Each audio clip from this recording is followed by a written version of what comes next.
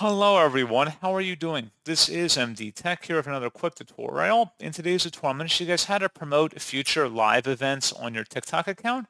So this should hopefully be a pretty straightforward process here, guys. And without further ado, let's go ahead and jump right into it. So all you have to do is navigate to your profile. So you can select the profile button in the bottom right, and then select the hamburger icon at the top right. Go ahead and left click on that and select where it says TikTok Studio. Now on this page underneath Live, you want to select the Live Center. And now go scroll down underneath Tools and Resources and select Live Events.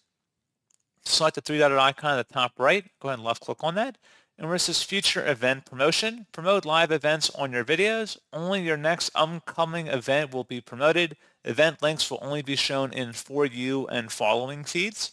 Go ahead and left click inside this oval to toggle that to the on position to turn that on. And that's all you have to do. If you wanted to turn that off, just left click inside here one time. And that's pretty much it.